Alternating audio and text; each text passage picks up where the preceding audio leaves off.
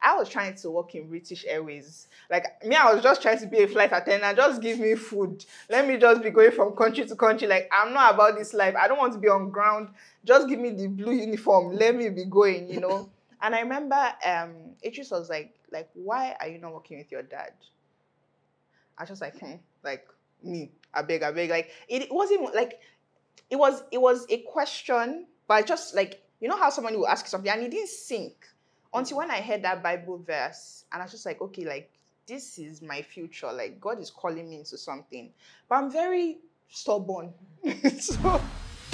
Hey guys, welcome to How They Did It with TriciaBiz. On this show, I take you behind the scenes of successful African entrepreneurs, change makers, and creators, showing you the journeys that led to their success. All right, guys, today I'm live on radio. I'm a radio DJ, even though it's a race me. Anywho, I am in the studio of 88.9 Brila FM, Africa's first sports radio station, and I'm going to be talking to the CEO, who is now the second generation of this business. The business was founded by her father, Dr. Larry-Izamoje, and now he has handed it over to the next generation. So we're going to be talking about how this business has done it over the last 2 decades. Let's go.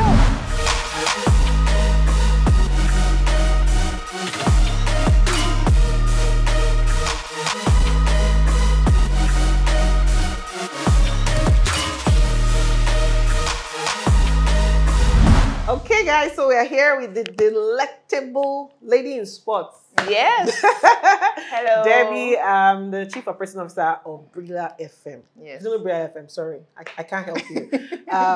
And so we'll just start from the top. Business is how old? So we're 20 years now. So Brila FM is 20 years. At least big deal, right? I can be called older sister. So how did the business start? I know the business started with your dad. Yeah. So how did he start it? So my dad used to be a big journalist. So now I'm giving you the story, how they gave me the story, right?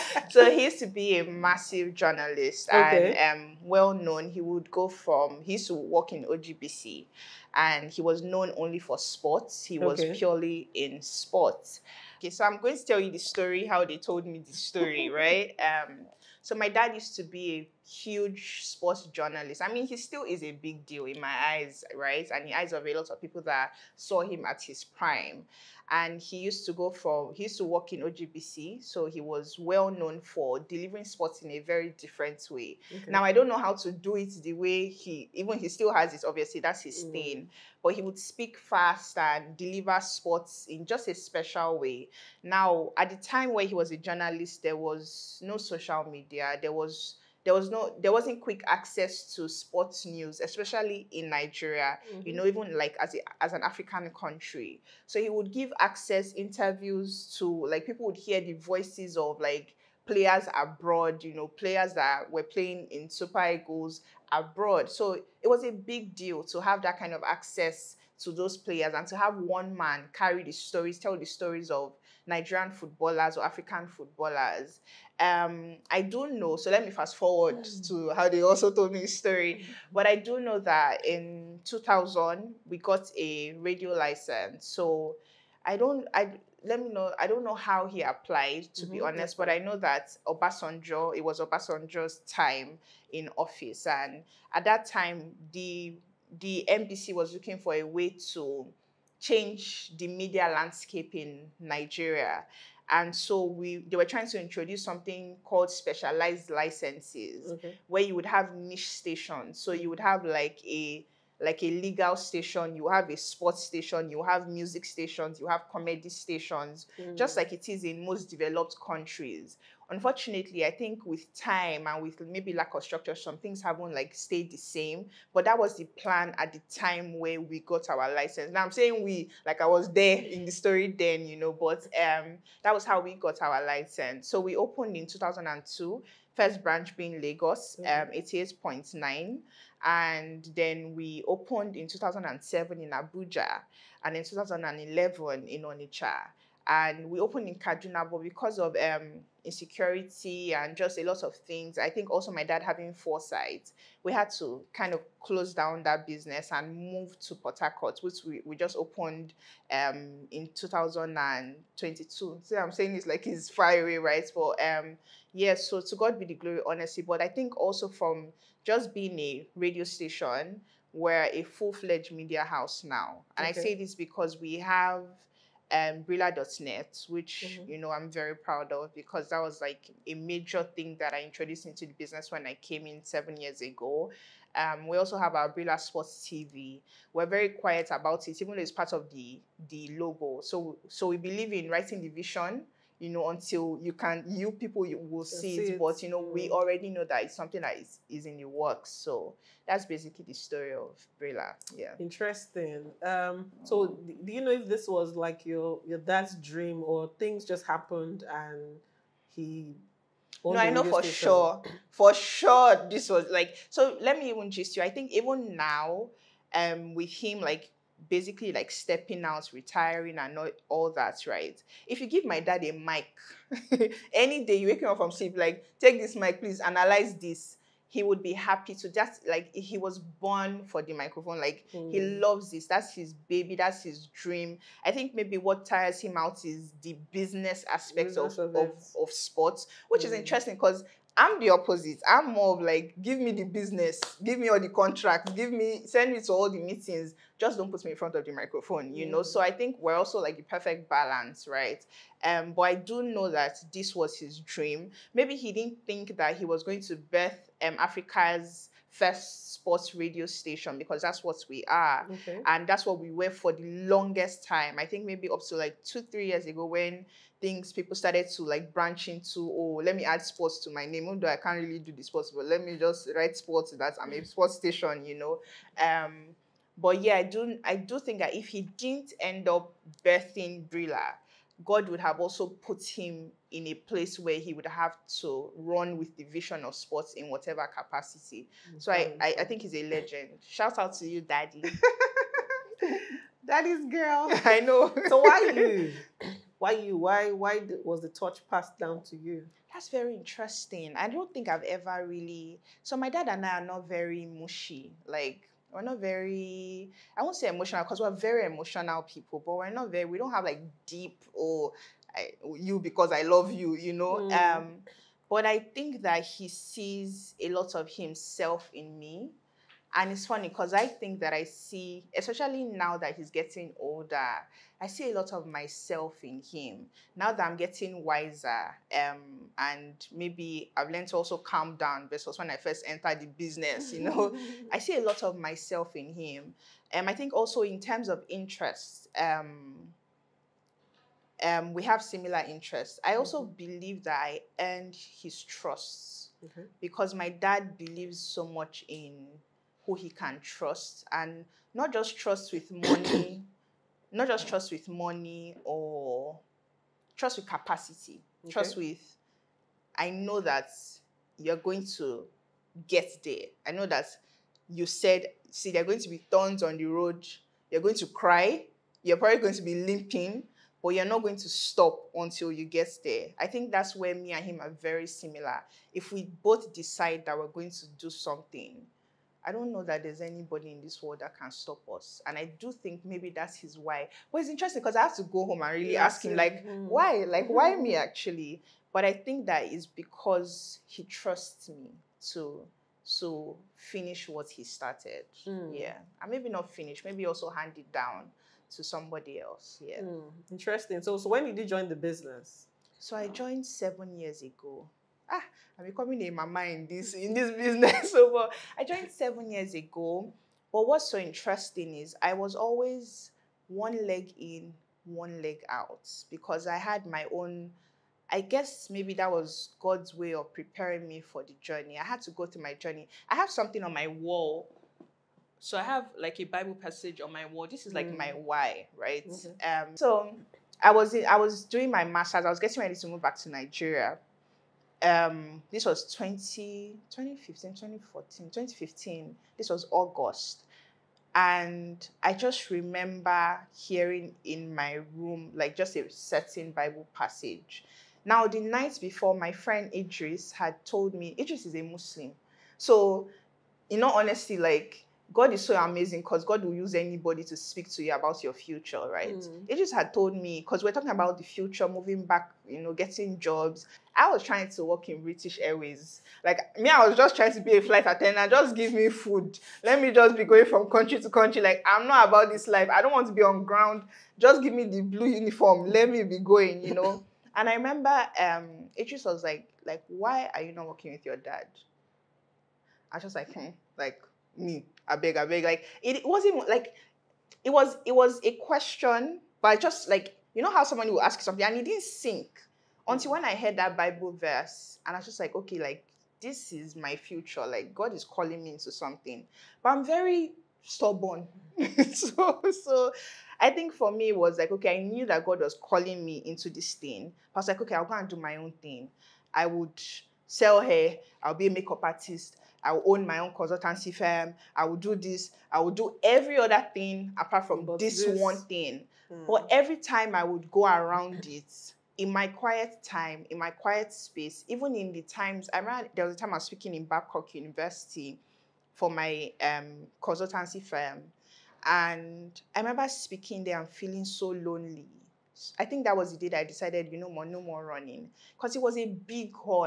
As I'm here, I'm almost like going back. It was a very big hall, but I was so lonely. And I was with the mic. And I think just having that mic in my hand was my realization that I wasn't walking in my purpose. I know how the Bible says it's better to be a gatekeeper in the house of the Lord, right, than be a king, I don't know, in the other place. I don't know the other place that the Bible calls, But for me, I was like, okay, maybe I should just circle back a bit and start to find my way and start to even like show interest in this thing. And so for me, that's when I like started to put my 2 feet in the business, right? So from there, I worked in marketing team in Brila, worked with engineering team, worked with security team, worked with transportation team, worked with all the teams possible, because I was like, okay, let me understand this business from the ground up. And my dad did not believe in, oh, you're my daughter, so come and be the oga when you've not earned it. So I had to show him after a while that I understood the business to a certain capacity before in 2020 actually, I became Chief Operating Officer of Brila Media. Fantastic.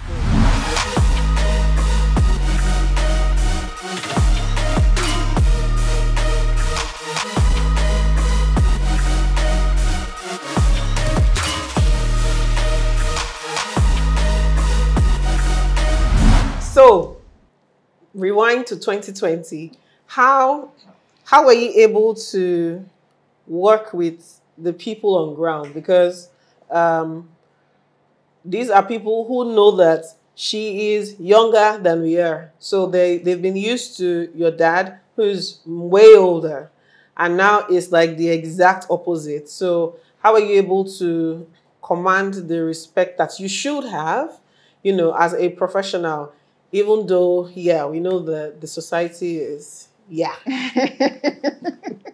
and they're now in a male-dominated business. I know.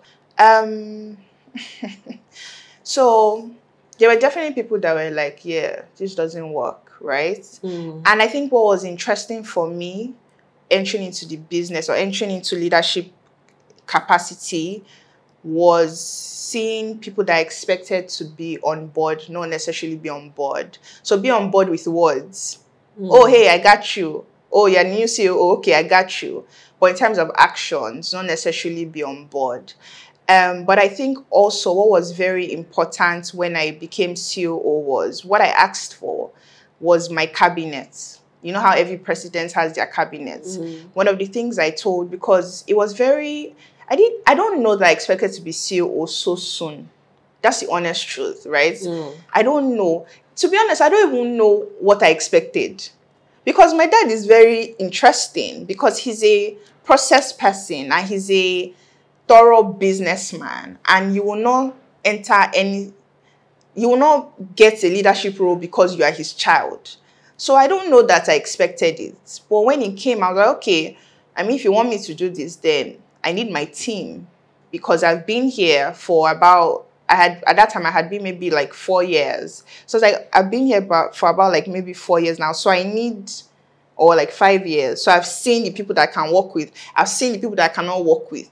And I need this person A, person B, in what role? I need you to change this person from this role to another role, because this is where this person's strength will be. And I think for me, that was what happened. I think also I needed to have several meetings. Maybe that's also where I learned to talk so much, because I had to show the vision. I had to explain the vision. I had to make people believe that they could trust me, that, oh, I'm not going to let you go because of your age. If whoever needs to let you go, it will be because you're not being competent to where the vision is to get to.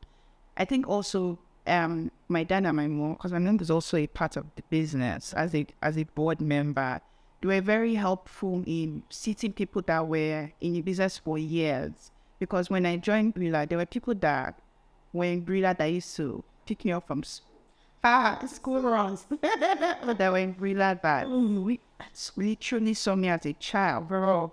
And so for you to now say, you didn't send this email, why? Then looking at you like, you? Like, you?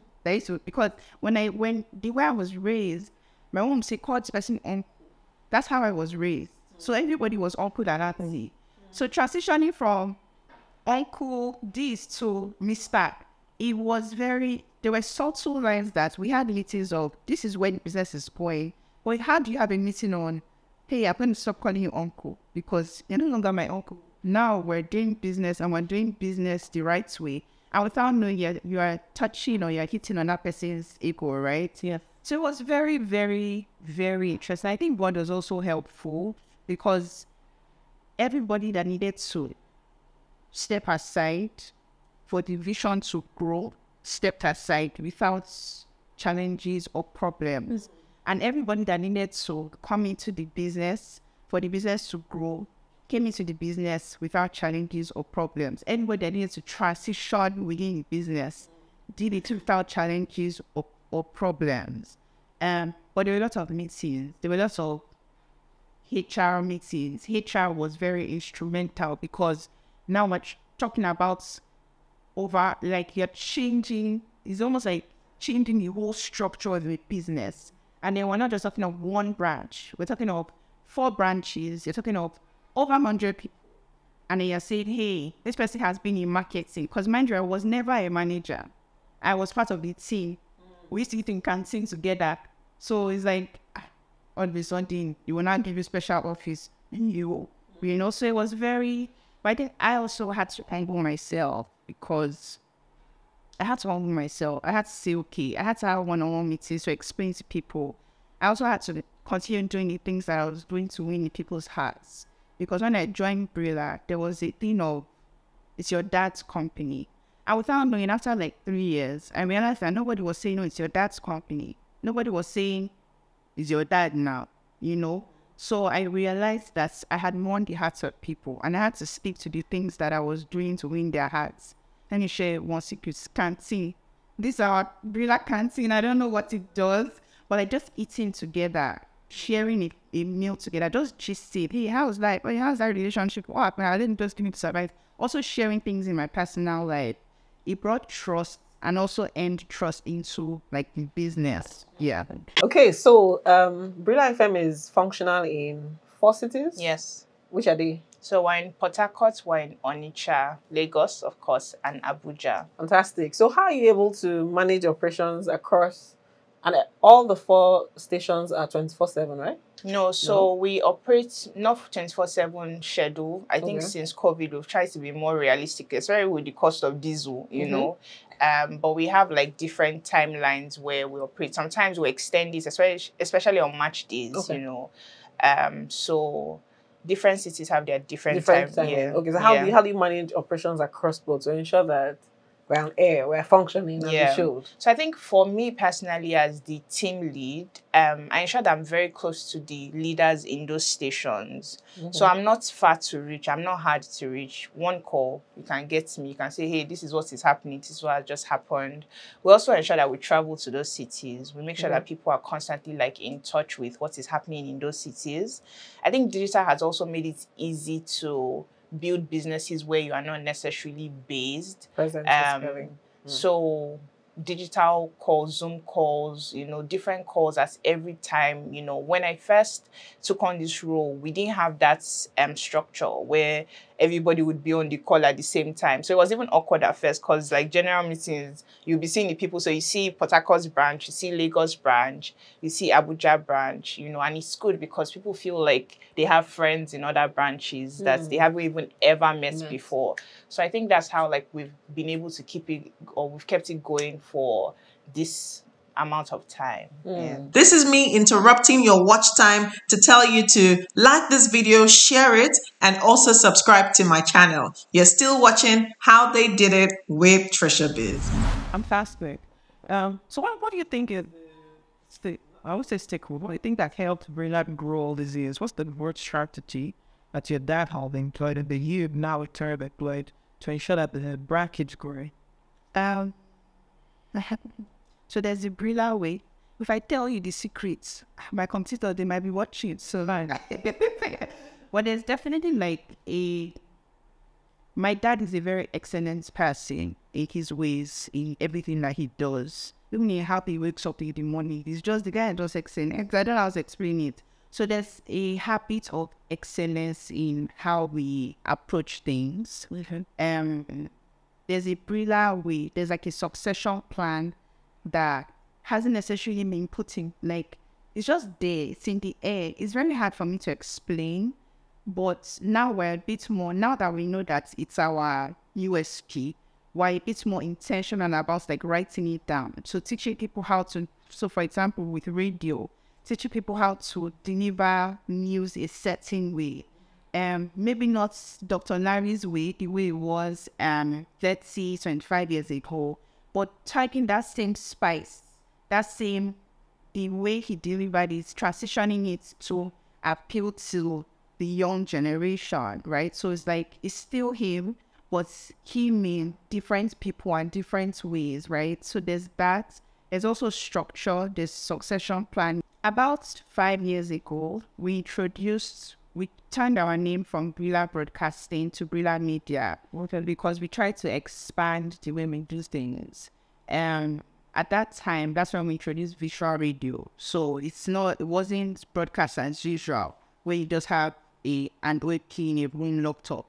At that point, it was, let's put cameras in the studio. Let our OAPs just a certain way. Let's give our audience a feel of each OAP, how they look like, how they express the things they express when they're arguing about certain football clubs. So I think we've also been very in tune. We're very in tune with market trends, things that are changing. I tell people that it's very easy for people, and we've had many people poach people from Brila. We've had many people try to copy us. And I'm hardly ever, maybe not saying never, because there are times I'm like, but I'm hardly ever threatened by competition trying to be like Brila, because you can take the people from here, you can take everything, but you can't take the system that's in place. We have a system that works. And we have a system that even if you remove all of us here, and that's not my prayer, even if you remove all of us and put 100 more people in that same system, it will work because it's just the Brila way. So now we're being more intentional about like writing it down so that for the next generation of Brila team members, they would come and say, okay, this is what they did 5 years ago. Because also for me, thank God that my dad is still alive. So I can call him and say, hey, how did you get this partnership? How did you do that? But I also want a case where, God forbid that he's not here anymore. And the truth is that day will come because it's life. We want to ensure that our growth plans are in place. So we're very in tune with technology. We're very in tune with communication in-house.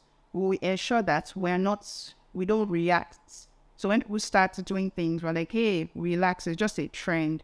we're not very trend savvy, like, oh, because we know that trends pass, but structures stay in place for years. So we're not easily shaking in-house. And I think that is what has kept us going over years. Yeah.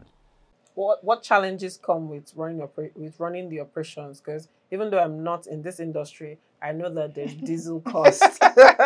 So, what are the operational challenges that you encounter daily, and how have you been able to work around it? So you have to just trust. You have to just. I think there's a part that comes with not knowing, and I think for me, even as a leader, that's the hardest part, because I won't say I'm a control freak, but I'm a perfectionist. Like, I like things a certain way. And sometimes not being in a city where you have businesses, you have to trust the word of the other person. Okay. If they send you diesel bill, for example, or they send you NEPA bill and the thing has gone up from what you expect, you have to trust the person's word that there was actually no light for 7 days. Yeah. Even though in your head you're like, can Nigeria really do this to my business? So there's the trust aspect in expansion, because when you expand, it's no longer about you, it's about legacy. And I think legacy, sometimes people think, oh, legacy is just about your family, but it's about other people building the culture. Imagine if we open, because we see ourselves as a Pan-African business, so we hope to open in Kenya, in South Africa. I'm not going to be, if you give me a private jet, I'll be happy to, So there's trust. You have to trust the people that are there.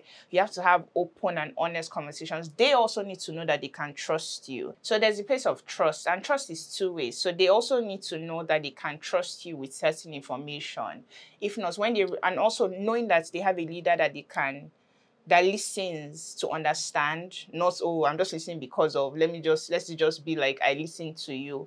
So listen to understand, that way they can even give you insight into what is happening in the city. So the last meeting I had with the heads of stations in each department, what we're speaking about was, okay, tell us the new radio stations that have entered your city in the last 3 months, and what we need to do to upstage them quickly before they find their foot, right? So or their feet. It's very interesting. It's very important to have conversations, but you have to trust, because I can't be talking to you and you're giving me information, and in the back of my mind, I'm questioning everything that you're saying.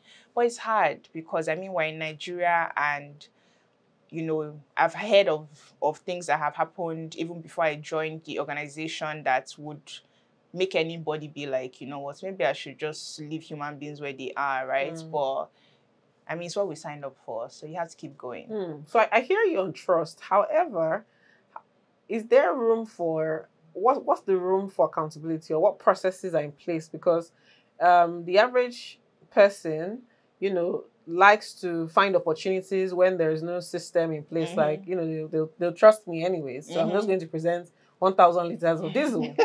So is there any system in place that also checks and ensures that? So even though I trust your word, but we just get to balance up. What's so interesting is that we have systems in place, but I also know that, and so I work closely with my dad too, right? So my dad and I are very different in the sense that my dad gives room for many chances. So it's like he has a big heart, right? So, okay, you did this, don't do it again. I'm like, you have one try. I trust you. So my dad doesn't necessarily trust, but when you do it, it's like, okay, don't do it again. I trust you. But once that one time you show me who you are, when people show me who they are, I believe. So there's a place for making mistakes, that's fine. But there's also a place for criminal offense, where that one you're out. There's no discussion. So I think also we have processes in place, and thanks to our HR team, right? Also, I'm very big on body language, conversations. When you have, I think you can see the person's heart when you have conversations with the person. So when somebody is lying, and that's why as a business person, place of discernment has helped me in business, because there are times where you can tell it was just an error. There are also times where you can tell this was not an error, but it was the person needed to survive. So how, as a company, do we help this person ensure that they don't make this mistake again or do something like this again? I think we're also clear on our policies. So when you enter Brila, the average person knows the do's and don'ts, up to on-air behavior, gifts from stakeholders. Everybody knows the fine lines. So if you cross it, it's not even me. I don't even have to have the conversation, because there are many people that have the conversation before it even gets to my table, right? So I do know that trust can be broken. Once that trust is broken, it's broken, right? But there's a difference between like crimes in the workplace, like, oh, this person committed a criminal offense, you stole this zoo. Yeah. There's a difference between that and just like fine lines where it wasn't intentional. Maybe the person even thought they were trying to help the business and, you know, it just did not work out for both parties.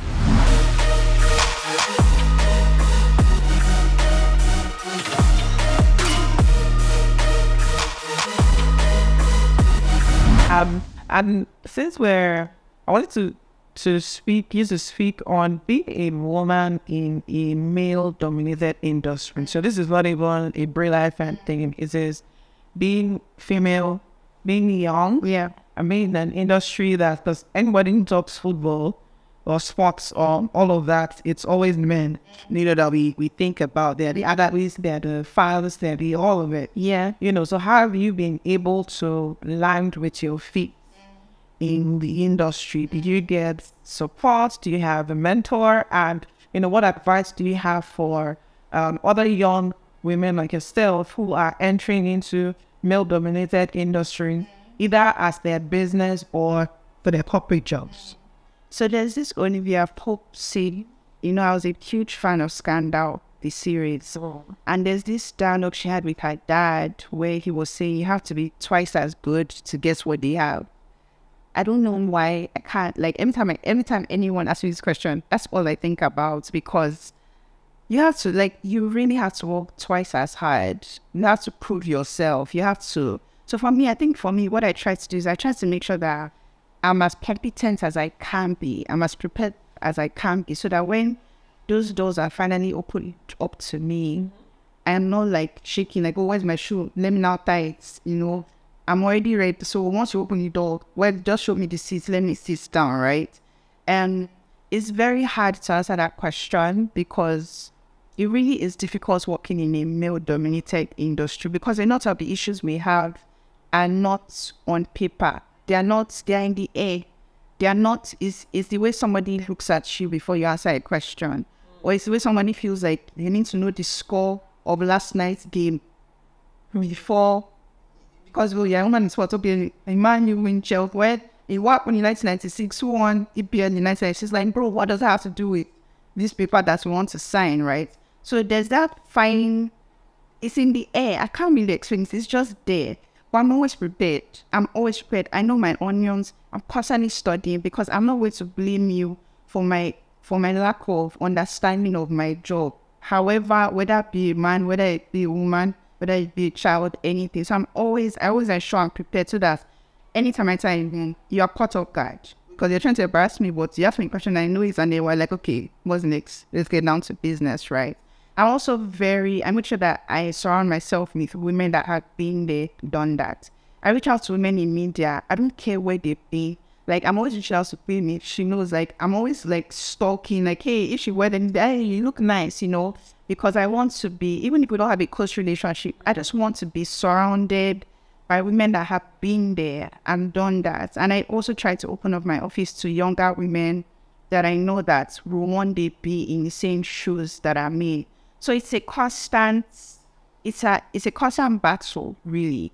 But I think that the future is bright, because now there are more women in sports. My mentor is Mrs. Aisha Farodi. So she's the chairperson of Women's Football in Nigeria. Okay. And she did how she would, like, she puts me on that. Like, when I call her, she's like, yeah, crying. Hey, as a woman, don't even, like, that's no way she will start from, don't even cry, you know. So I think when you speak to women that have been there, they also show you, why be honest mentor, because I've also had women that I try to get close to that would, like, package everything up, be like, oh, you know. So I think having honest mentors, but also, like, being a mentor yourself. For Women's Day, what I did was I sat in my office with just 2 girls, 20 years old, 21, that want to be in media. I'm like, okay, how can I help? How often can I call you?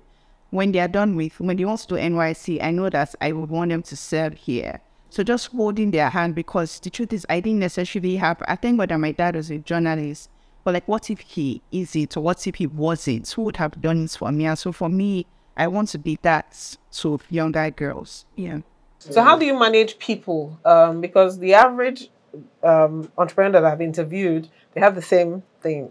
It's hard to find good people. People don't stay, etc. So how are you able to manage the talent here at Brila?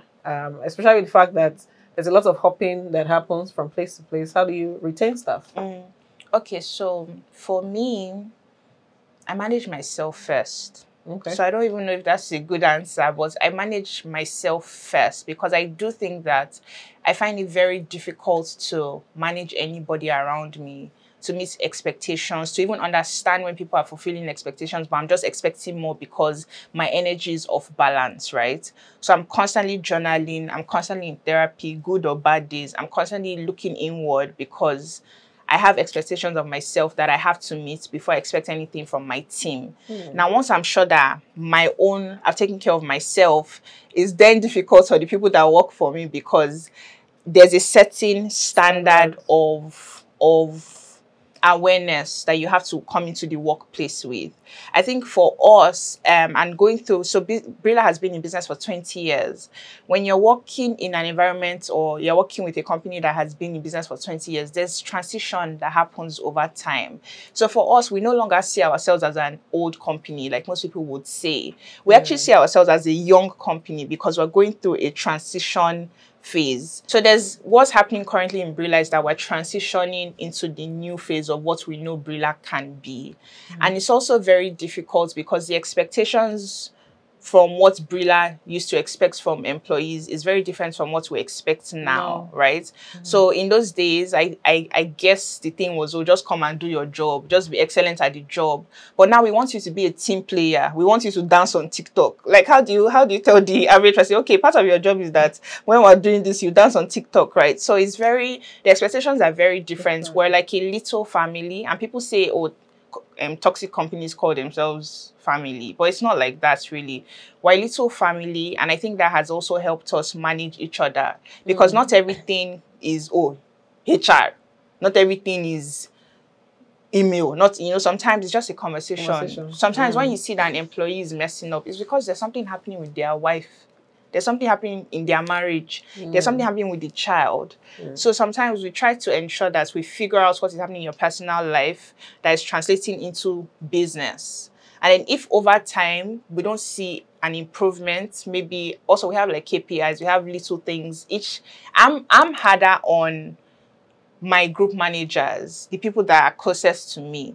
So I think that maybe the rest of the team thinks I'm so cool. I don't know, guys. I don't know, But I'm very hard on my inner circle. They're the ones that I speak to about vision constantly, because I expect that once they stand up from that meeting, they are going to speak to their teams about, okay, this is what we're trying to achieve, or this is where we're going. In terms of people management, people will always leave. My dad says something that if they don't leave, something must make them leave, which is death. And it's not like we wish anybody death, but something will always make people leave your organization.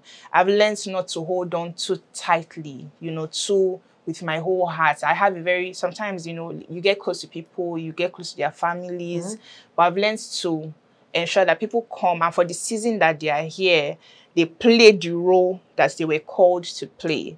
I want everybody that comes to Brila to feel like they were called to Brila, because I was called here, right? So if you're here and it's a calling, even on hard days, it's easy to show up. But if it's just pay me salary after 30 days, then you will do anything. It would be so easy for any of our competitors to call you and you will go, because for you it's about the money. So for us, it's about the long-term vision.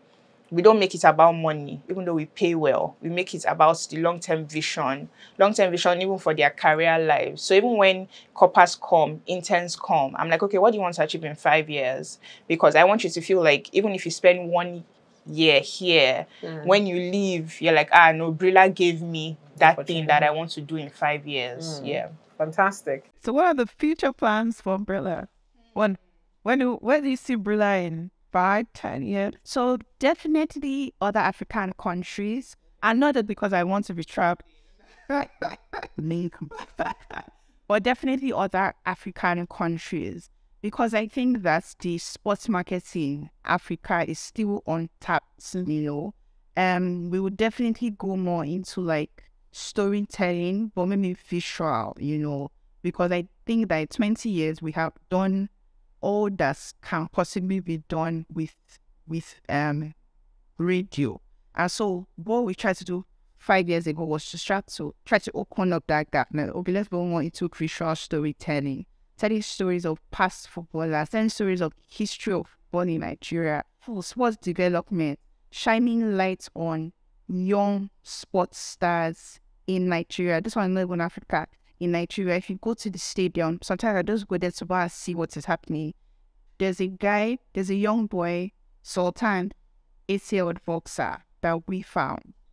Talented young chap, talented, and I think the Lagos State government took over and started training him. That's what we want to do. We want to impact society, because at some point after 20 years, we realized that it's not just about not about making money, not about building nice houses. I mean, I like nice things, right? It's like I don't play around like my rings, my jewelry, but business is really about impact, the next generation. And I hope that in 5 years, we would have been able to do that on a huge scale. Fantastic. Final question. This is a trick question. I'll answer this trick question. Up your head, can you tell us how many people all of Brila reaches through Broadcast? But it did not. As I will thought, I thought that's everyone. I don't black, so I run to see out. You love me sitting back. No, no, back. Let me reduce this for you. Try to dance this one so that put over to the then. You're not the number. So I do think that in Nigeria, actually I know, so it's not been a trick question. And in Lagos, about 3 million, outstations 2 million thereabout, broadcast wise and global. So that's our digital platforms, about maybe another 3 million. So let me know well. We didn't do thousands of one here now. But yeah, well, let me just add everything together. No, let me just be polite, so that my computer will also shake if you are watching it. Let me say every day 15 million, every day. Monday 15, Tuesday 15, by Wednesday 15. Well, bring the money.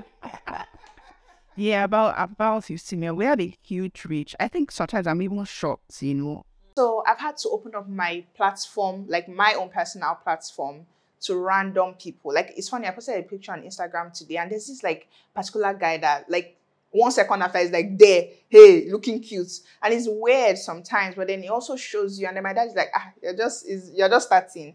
But it makes you realize how far your reach is, how far people that are not even calling the station are seeing and monitoring the progress of what's really happening here in this Nigeria. It's so amazing.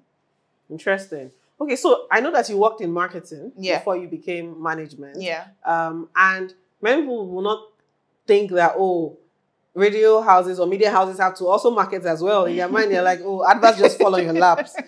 So what's that one tip that you can give us that, was instrumental to you bringing in partnerships and ads that a business owner out there can take and to look for deals? I think for me it was the digital aspects, because when I came in, it was just FM. We had nothing else. And so creating a website, creating visual radio, because we're charging. So for every time we turn on our cameras in the studio, it's an extra cost. And then looking for opportunities, even in the things that you innovate. So there was a way we had to collate, okay, maybe if we put like your crawler, if we put a crawler with your brand name, it's an extra charge. Versus if we put a banner in the studio, it's an extra charge. We realized that there were multiple ways we could. My clients are looking at me now like, this is what you've been doing. But we realized that there were multiple ways we could make money with just a single innovation. And I think for us, it was just, it was digital, really. When we created digital, we didn't really have to. And we had to market and tell people, hey, this is what we're doing now. But it was so easy, it was so seamless. It was so straight to the point. But also we had to plow back too, because digital is forever changing. But yeah, I think for me, that's it. Great.